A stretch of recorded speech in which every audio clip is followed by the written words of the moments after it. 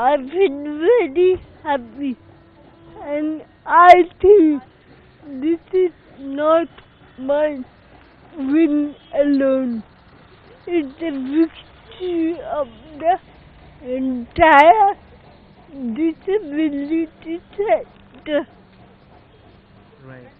So we have been fighting for a long time, and every step we have to fight. But I think this is a big day for us. So this is just not a big day for you, but big day for everyone who had stood by you, who believed in you, and who fought along with you. What would you like to tell the SpiceJet people who tried to pull you down, saying that you are weak? Today you have proved that you are not weak. You fought it. The SpiceJet. They just made up stories.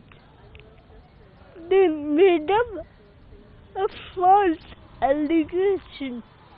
They said I was falling from the mouth, which is entirely a lie.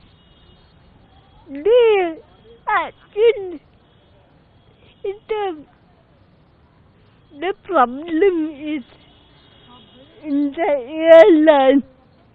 If one person makes a mistake, the entire airline is stumped. Right. And it's a very random thing. Do you want to have any appeal to the government? An appeal is our Disability Act is pending in the Parliament from 2011. Right. So I urge the government to pass it and make it a law.